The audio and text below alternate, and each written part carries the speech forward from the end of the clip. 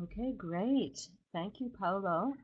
And welcome everyone. We're really pleased to be here this afternoon. Um, let's start by introducing ourselves. So my name's Jennifer McDonald, and I'm the head teacher of the English language programs here at Dalhousie University.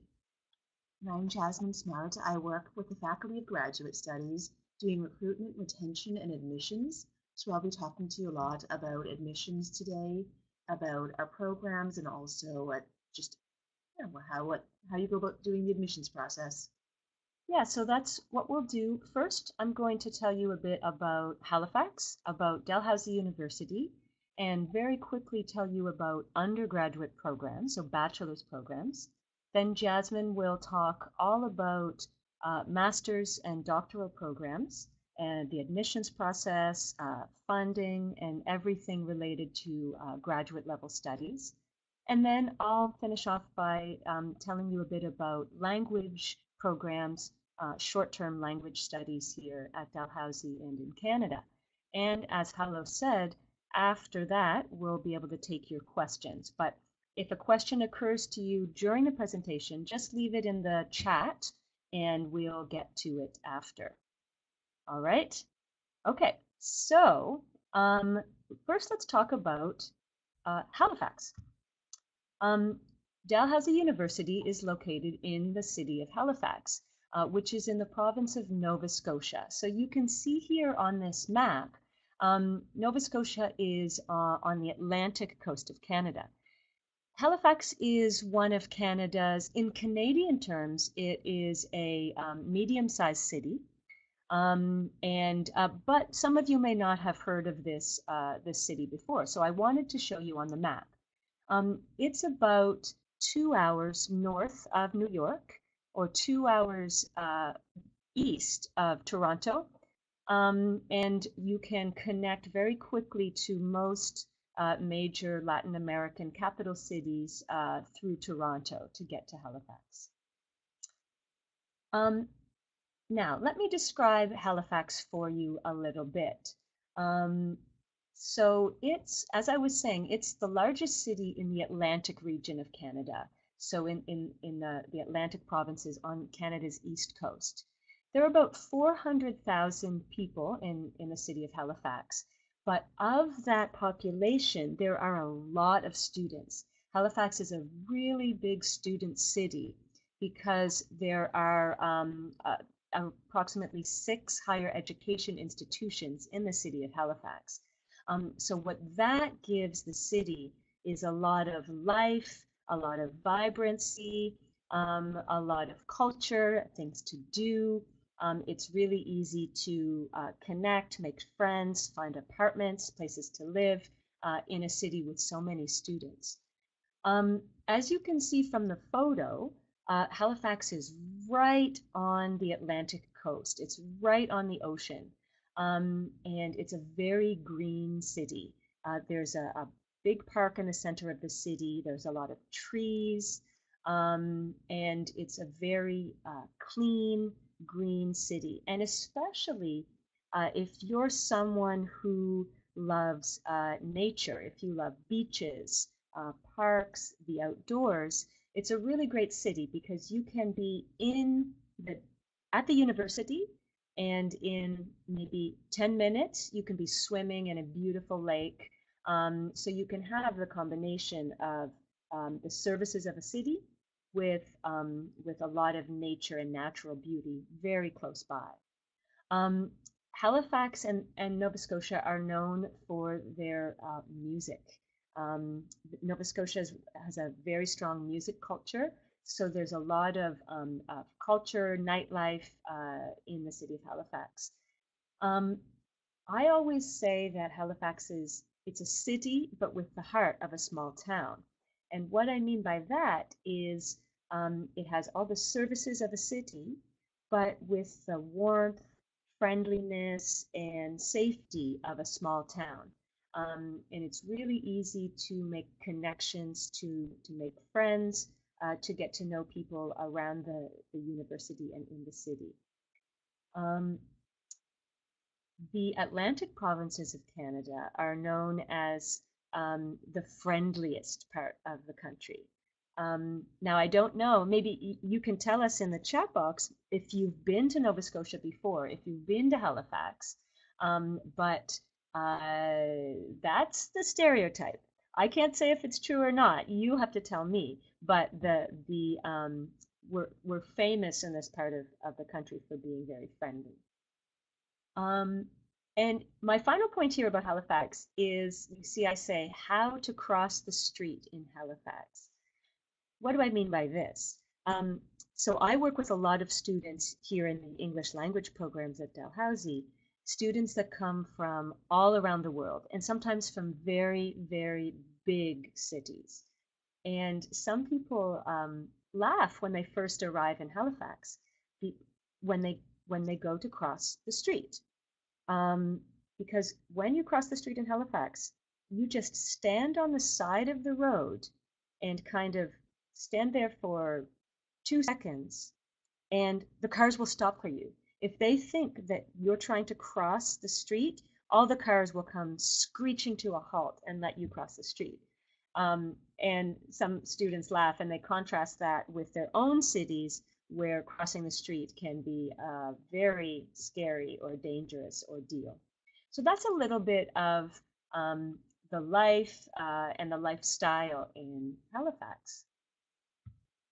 Let's talk about Dalhousie University now.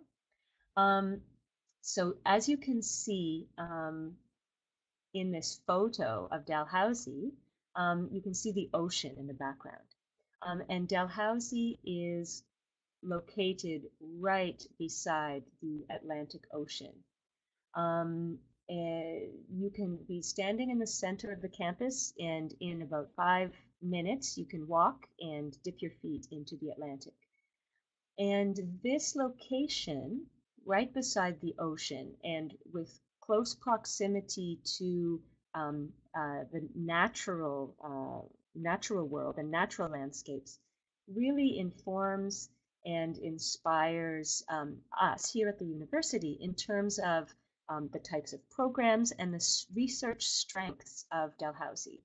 So Dalhousie is one of the top 300 universities in the world, and especially in the areas of marine and earth sciences, it's one in the top 100. So Jasmine will tell us more later about some of the research that's happening more specifically at the university. But anything related to marine science, oceans, ocean research, oceanography, marine technologies, natural resources, natural resource management, environment, sustainability, anything related to these types of areas is a big strength of Dalhousie.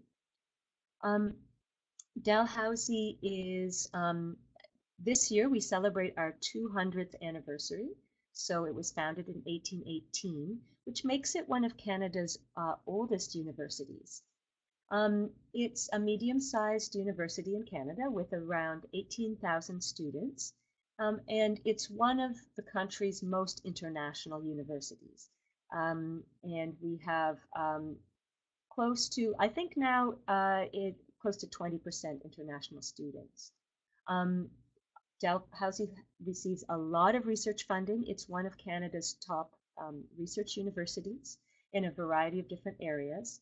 And as you can see, we have 12 faculties with more than 180 programs.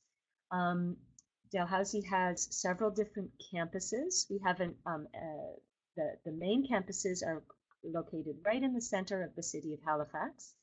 But we also have an agricultural campus that's about 1 hour outside the city, with a lot of facilities related to agriculture. So you can see here we have a faculty of architecture and planning, agriculture, arts and social science, computer science, continuing education, dentistry, engineering, health. Now that's a faculty that includes different health professions, such as pharmacy, physiotherapy, occupational therapy, nursing, etc. We have the Faculty of Law, Management, Medicine, and Science. Let's talk quickly about undergraduate degrees, so bachelor's degrees. In Canada, most bachelor degree programs are 4 years in length, and Dalhousie has more than 180 degree programs in those 12 of those faculties that I showed you on the previous slide. There are a lot of programs, so I'm not going to tell you all about them here, but we're happy to pass on the information where you can read a list of programs. But one really interesting thing about a lot of the bachelor's degree programs at Dal is that they offer what we call the co-op option. What this is a modality to do your bachelor's degree where you combine studies, so your studies as well as work, and you alternate semester of studies with semester of work, and in some cases accumulating up to 3 work terms. It's a really great opportunity because not only do you earn some money, but you get to acquire work experience. You get to make contacts in your field. You get to explore the real life working in your field as well. So it's a really great opportunity that you should consider if you're considered doing undergraduate degree studies at Dalhousie. Another really interesting aspect for undergraduate degrees is of the um, the possibility to combine major and minors. So you can combine different areas of study all together to make a degree that really reflects your interests. All right, well, let's move on now to graduate degrees, master's and doctoral programs, and Jasmine is going to tell you all about postgraduate studies. Great, thank you, Jennifer. So we have more than 95 master's degrees and more than 45 PhDs. We are a comprehensive university, so I'm not going to go through every single one as there's just, I don't think you want to sit here for the next hour listening to me list degrees. I know I wouldn't want to listen to that. But the program you're looking for, it's very likely we do have. So what I'd recommend you do is have a look at the full list of programs. There are 2 places where they're all listed. One is just on our website. That's the second link that you see. And the other one is the first link, which takes you to the grad information sheets. Each of those is laid out in the same way. You will have to fill out a little form. We're asking for your email address, your name, and when you want to start. And then click on as many program sheets as you're interested in. They're all laid out the same way so you can compare them. So this is that second link, the program sheets, and this is what you'll see. So they're organized by faculty. So obviously if you're interested in agriculture, choose agriculture, but if you're interested in something like computer science, you'll see that under computer science we have computer science, but we also have computational biology and informatics. We have electronic commerce and health informatics. So if you are interested in programs, have a look. That's how they're organized. If you have any questions, put them in the chat box. Now, as Jennifer mentioned, there are some particular research strength areas. Oceans, of course, as we are Canada's Ocean University, is one that comes to mind. We're home to COVE, which is an interdisciplinary government, industry, nonprofit, and academic endeavor. It's new, it's exciting. Dalhousie has the world's largest saltwater tanks. We are also part of the World Ocean Tracking Network and OCERA. So there's actually a number of different programs involved with oceans. There's marine biology, oceanography, earth sciences has a very significant research group looking at earth sciences in the ocean. And one of the programs that you might not have seen before is the Master of Marine Affairs. So that's actually the Business of Oceans program. It's a really interesting and quite unique thing that is a management program. It's course-based, but it's specific to ocean studies. And of course, we also have a full engineering faculty. Some of the particularly interesting areas do include renewable resources and energy. Again, for oceans, tidal power has lots of really interesting research at the moment, but we also have a research cluster in batteries that's led by Jeff Dawn, who's one of the Tesla battery inventors. So that's pretty exciting, as well as the more traditional solar and wind energy. One particularly interesting program there that might not be the classic one that you're thinking of, your environmental engineering. And of course, we have the full sciences, so chemical engineering as well as some of the physical sciences. But we have the Masters of Resource and Environmental Management, and that, just as it says, is a management program for resources and energy. Lots of interesting work on sustainable energy there. So, as I mentioned, there's just too many programs for me to keep naming them. If you have any questions, if there's any programs of particular interest to you, please do write in the chat box, or we'll be getting in touch with you later with a list to all of the programs. Because we do have 95 master's programs, very good chance that what you're looking for we have.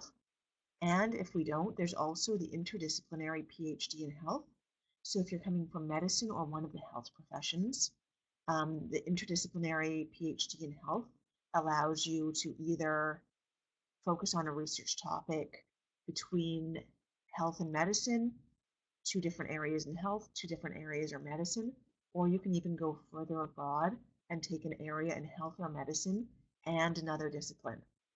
And if you're not coming from health or medicine, we have the interdisciplinary PhD, which lets you combine any 2 disciplines or more disciplines. It gets complicated if you're trying to combine more than 2. Yeah, thanks. So probably one of the first questions is just, what's the process? So what you'll do is you'll apply online. I'll go into more detail about all the ones on your side of things. Send in all of your supporting documents, pay your supervisor fee, get in touch with a potential supervisor if you're in a thesis-based program. And then once you've done your part of things, your application will be processed by the registrar's office. They'll send it up to the department you applied to. So if you applied to mechanical engineering, you'll send all of your documents to engineering. They'll compile all of your supporting documents, look at your application, and then for most programs, they'll either have a set of deadlines throughout the year, rolling admissions, or for a few programs, they'll just have one start date. So they'll look at all of the programs at once.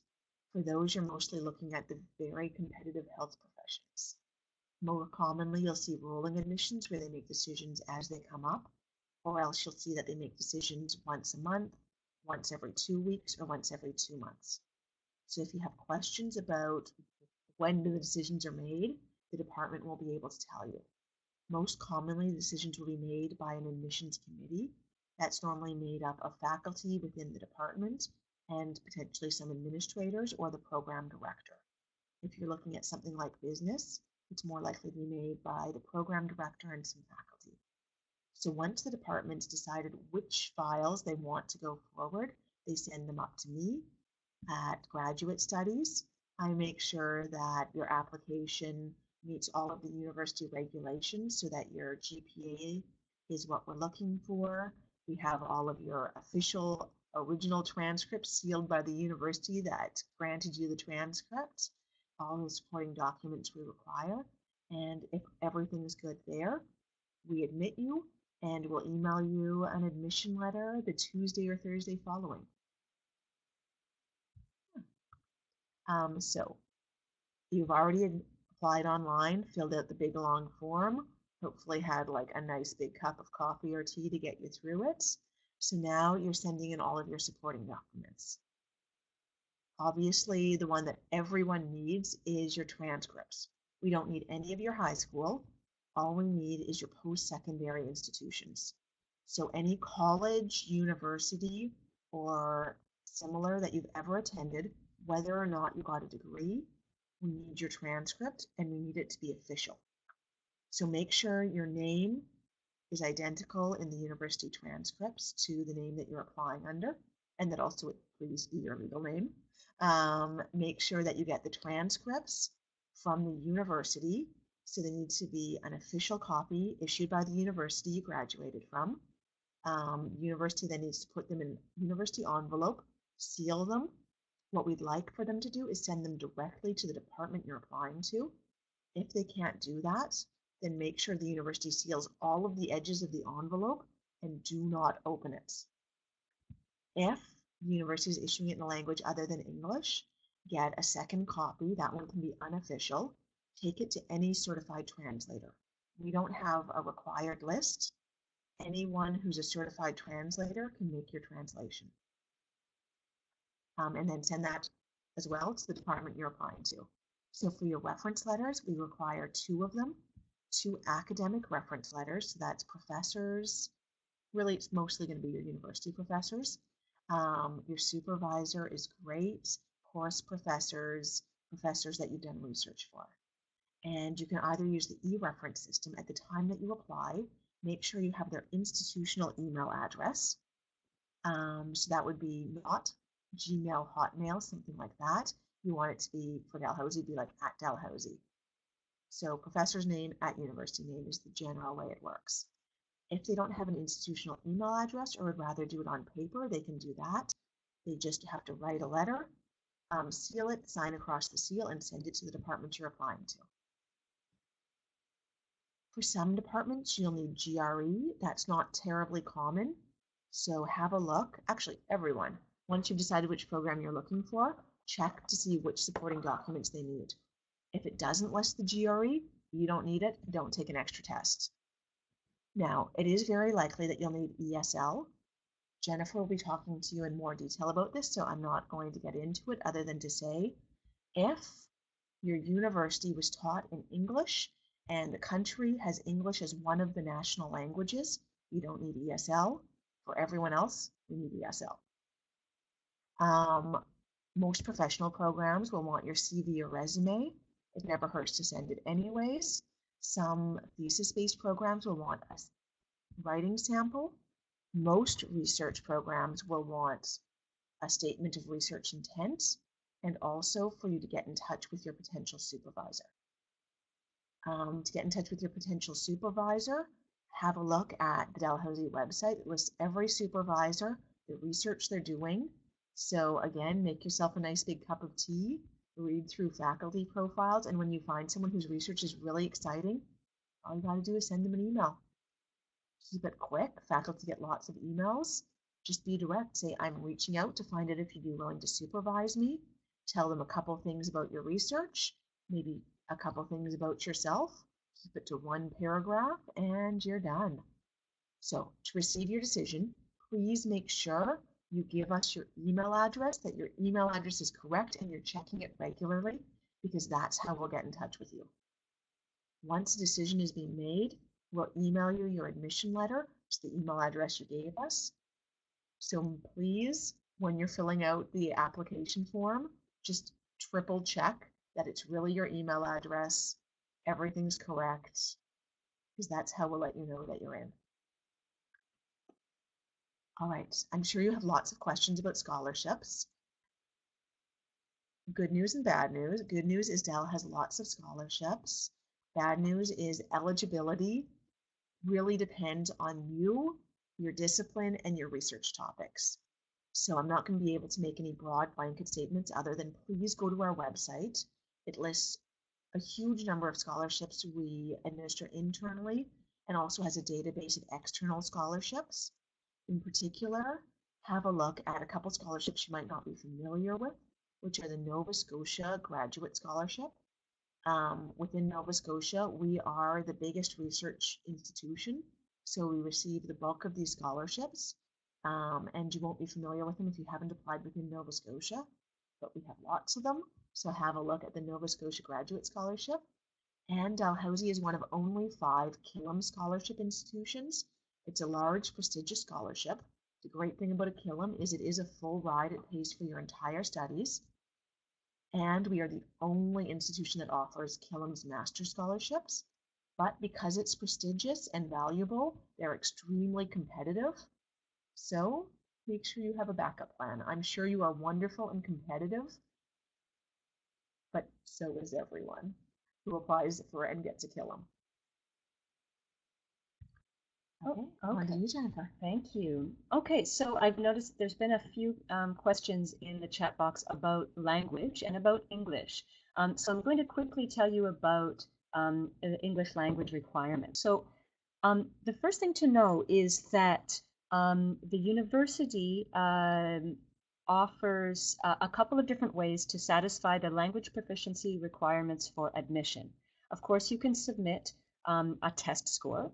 So for most of the graduate programs, that would be a TOEFL IBT of 92, an IELTS of 7.0 overall, or the diploma from Dalhousie's English for Academic Purposes program.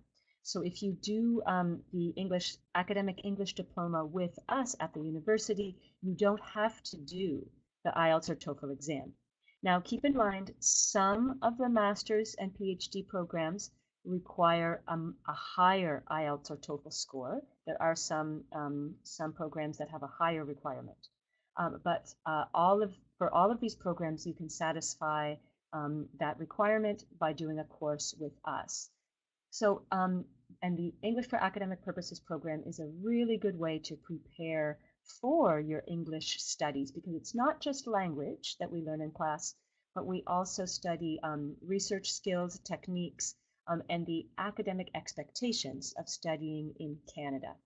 You don't have to be coming to do a master's or PhD or bachelor's at Dalhousie to study this academic English program either.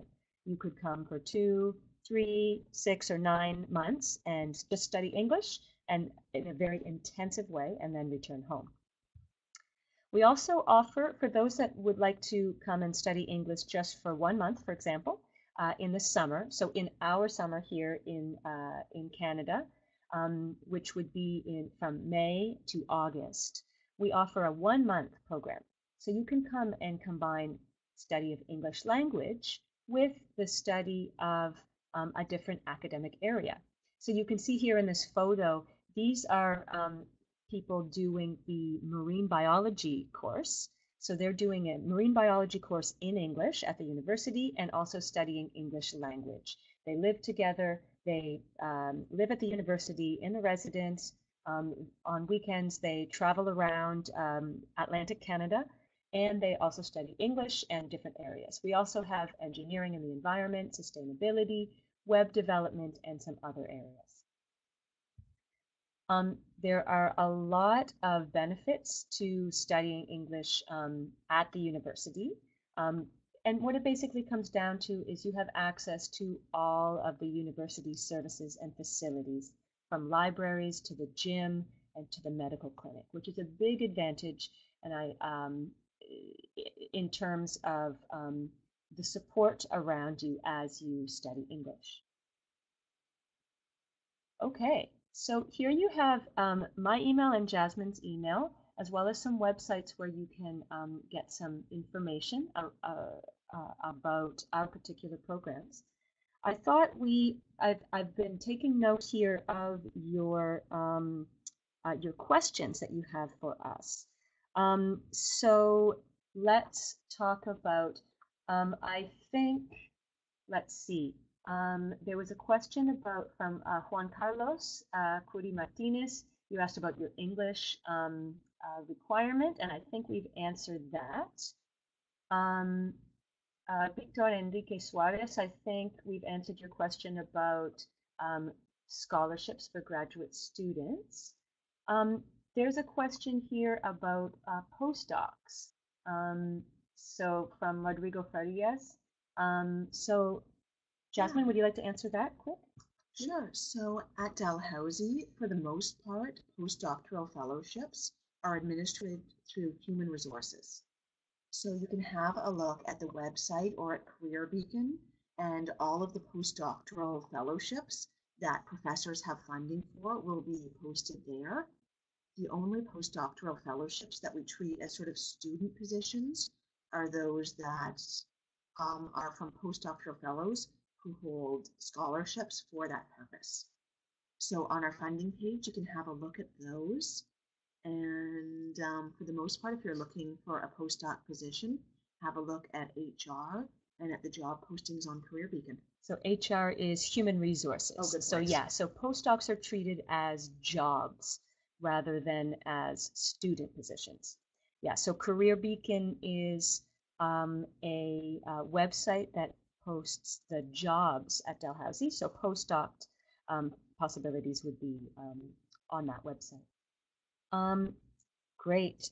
I see a question here from Lucy Menes asking if all the master's degrees are full-time. So some degrees give the possibility of studying part-time, but for the purposes of getting a student visa and study permit, you would have to be studying full-time. So let's see, there was a question asking if there is a master's degree in data science. That was from Arande Guzman. There isn't a specific data science degree, but within the computer science degree, there's an option to add a certificate in big data analytics. And Dalhousie is also the home of, I want to say it's the Big Data Analysis, but it might be the Big Data Analytics Institute. I'd highly recommend you have a look at the Institute webpage. It's a great website. It talks about the research that's being done and also where each of the researchers is housed. Most of them are in computer science, but there are a few in health informatics and also some in engineering. So I'd say if you're looking for a big data degree, look at the Masters of Computer Science. You'll certainly want to do the research-based program. So that's the Masters of Computer Science, not the Masters of Applied Science. And you'll want to add on the certificate on big data. Yeah, you could say that big data is very big at Dalhousie these days.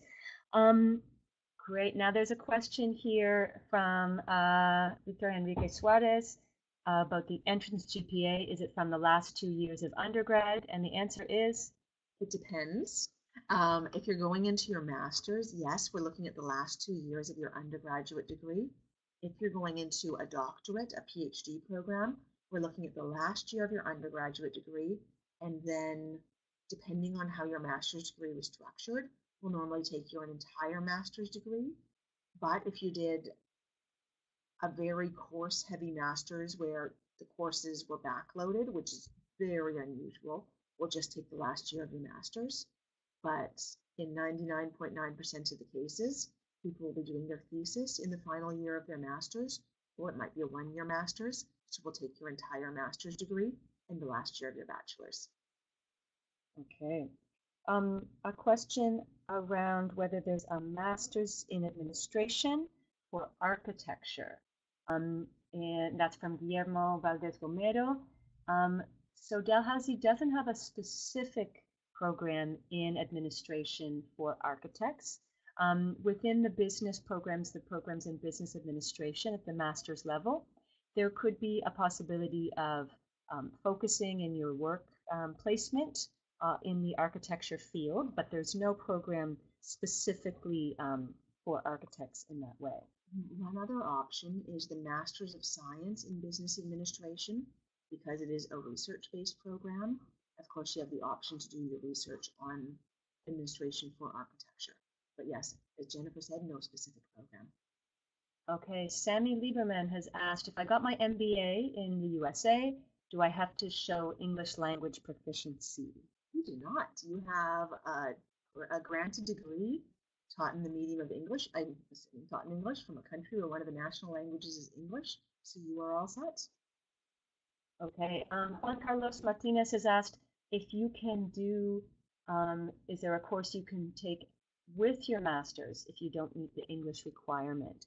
Now, for all of the graduate programs, you do have to finish the English course before you can start as a full-time student in those programs.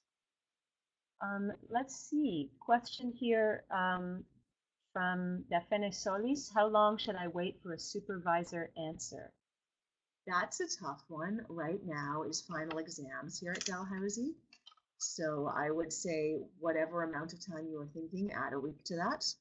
Um, it can be really tricky. I did my master's at Dalhousie as well, and I remember it wasn't even that long. I think she got back to me in about 4 days, but those felt like the longest 4 days of my life.